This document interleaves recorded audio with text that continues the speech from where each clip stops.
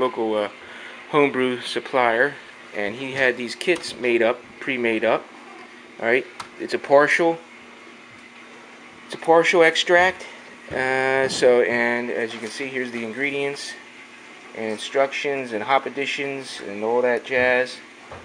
Yeah, as you can see what that says there, we're making a wheat beer. And my man at the homebrew shop, he puts this all together, freshly cracked grains, and he, seals them up like this. We got 3 hop additions, Amarillo and Halito, and 3 pounds of dry malt wheat. And Hugo's maintaining things. Over here we got the brew pot going. And yep, our water's coming up. And we're going to mash this in. I'm going to put the grain bag in once it gets up to temperature. And we're going to mash that in at bring the temperature up to 160. Mash it in. And make sure there's no dough balls and all that. And then let it sit for an hour at 150.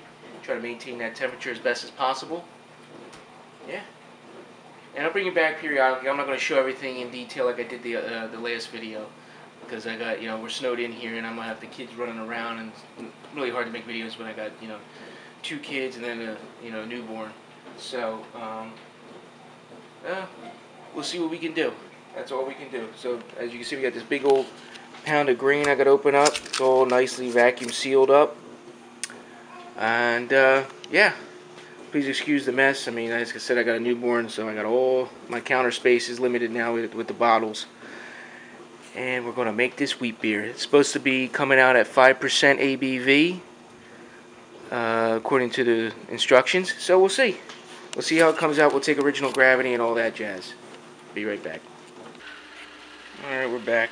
And I just poured all the grains in, so giving it a stir, making sure there's no dough balls. And we're mashing it in. Check the temperature in a second. Make sure it's still at 150. It's going to drop down. We were at 160 when I added the grains, so the temperature is going to go down, and we want to maintain this at 150. A lot of grains in this brew. About 4 pounds of pale malt, 2-row. Pound of wheat, flaked wheat, and 8 ounces of Munich. We're in this grain bill. So just give it a good nice mix, and then we're going to let this sit for about an hour. And I'll bring you back when we start do a hop drop. I'm going to get this up to boil, add the dry malt extract, and yeah, start adding the hops. Yeah, coming up to the boil. Coming up to the boil. Got my little hop bag going here.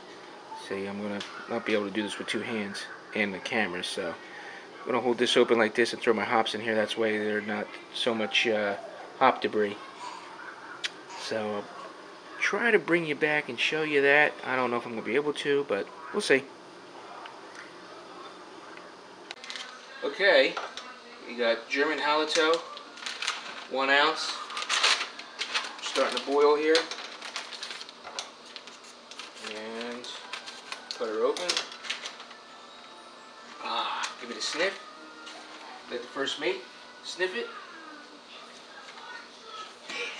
Alright, here we go. 1 ounce. All in. Take the spoon. Give it a little mixy mix in my little bag here, so it gets acclimated in the wort. And it's very hot. Whew.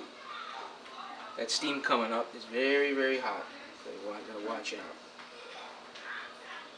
Alright. And that's the first hop drop. And the next one from my... We'll do an ounce of Amarillo at 10. So we'll bring you back at that.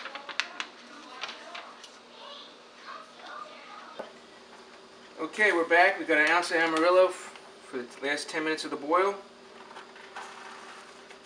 Boom. Done. Alright, let me see if I can give it a little mix. Make sure it gets down in there. So we're going to do an ounce of Amarillo for 10 minutes, flame out, and then we'll throw the last hop drop in. It's another ounce of Amarillo at flame out. And we'll bring you back for that. Alright, last hop addition. The timer just beeped. Ooh, this is hot. Boom. Done. All our hops are in. Shut the flame off.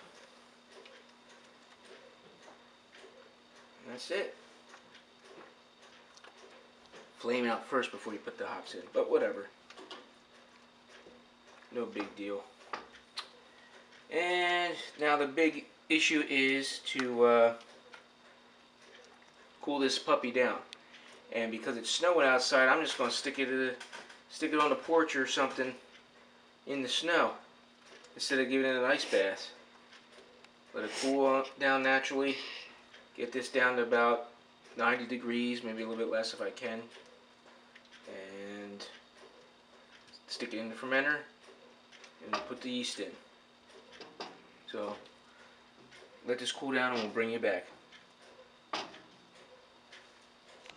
Okay, brew day done. And I'm putting this thing right in the snow. It's probably about 22 degrees with the wind chill. They're saying it's like 5 with the wind chill.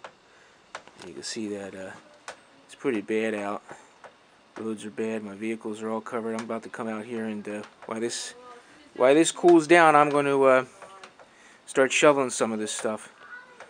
And we'll bring you back when I throw this in the fermenter. Alright, end of the brew day. She's cooled off. I'm going to aerate this wort for a little bit.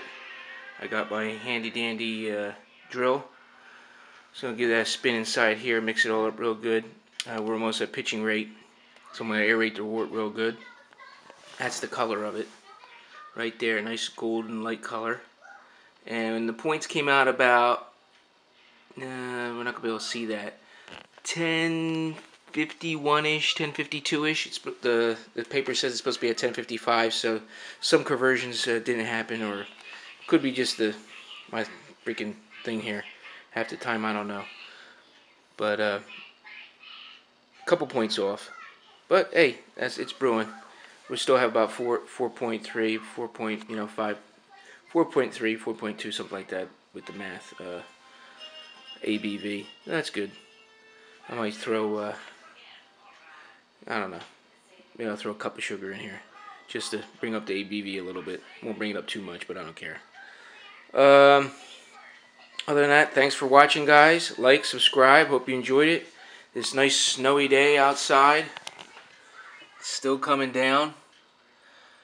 Yeah, so as me and Hugo said, have a great one. Keep your mugs full.